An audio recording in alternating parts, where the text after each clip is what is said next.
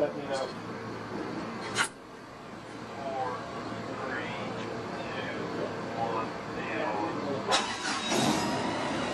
The purpose is really to get an understanding of what this tactic can actually do.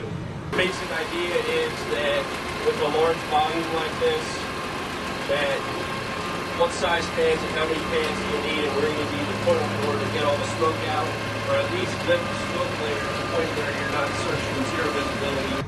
So, got a couple different configurations, anything up from a small 24-inch fan up to the Super Vac fan, and we're looking at the ability to control the smoke. So you use the fans to increase the pressure, and you can drive the smoke where you want it to go because the fans can create higher pressures than the fire can itself.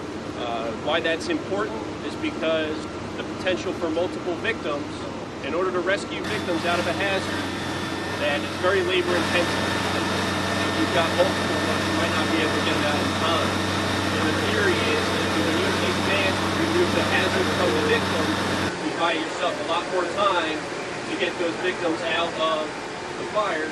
And if the firefighters have their visibility, then they can operate much faster.